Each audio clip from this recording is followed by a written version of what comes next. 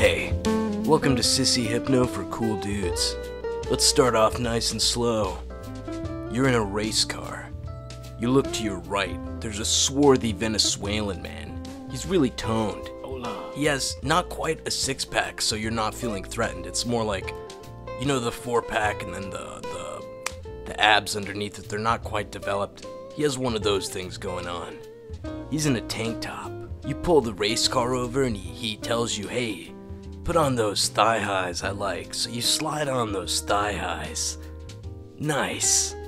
And it's real cool because they're the Call of Duty thigh highs, not the campaign ones. They're like the battle mode, the cool one. It's like Fortnite, a ripoff. I haven't played it, but I heard it's fresh.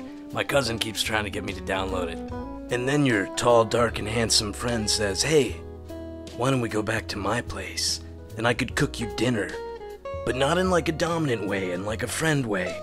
This is still Sissy Hypno, but it's cool.